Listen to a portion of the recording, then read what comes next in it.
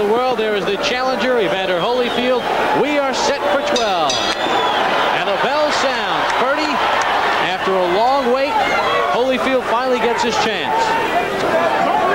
I don't think you can look for early knockout action, although anything happens in a heavyweight championship fight. This is going to be a chess game for a while. The left hook. He does not want to let James, Buster Douglas, punch that with that left. Evander throwing a hard hook that missed. He doesn't need to because he's not hitting anything. Douglas has not been able to get the jab working early on. Yes. Holyfield said he will make Douglas fight at a pace he has never fought at before. Good right hand by Holyfield. There's the left.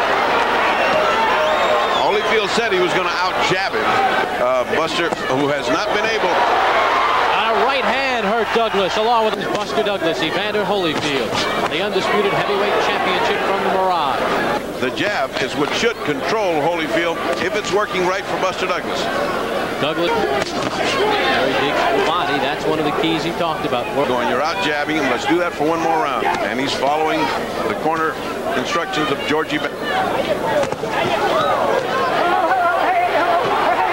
Aggressive.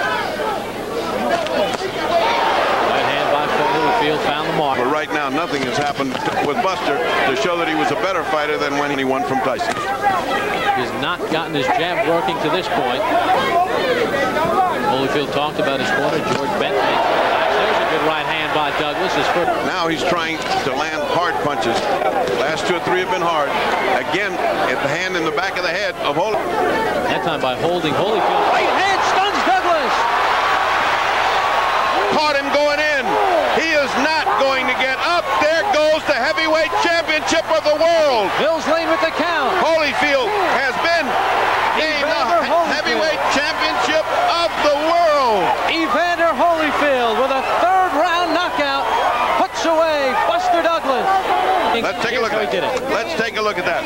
Look at that uppercut. That's what he wanted to land. The right hand, solid. He's already going down. The left hook misses, but you only needed that right hand. A picture perfect right hand that Holyfield had practiced in case the uppercut. 25th time the challenger was undefeated, and for the 15th time the challenger has won. Parnell Sweet Pea Whitaker, the undisputed lightweight champion, with his former Olympic teammate Evander the real deal Holyfield. Here's our ring announcer Bob Falk. Ladies and gentlemen, the official time, 1 minute and 10 seconds of the 3rd round, and the new undisputed heavyweight champion of the world, Evander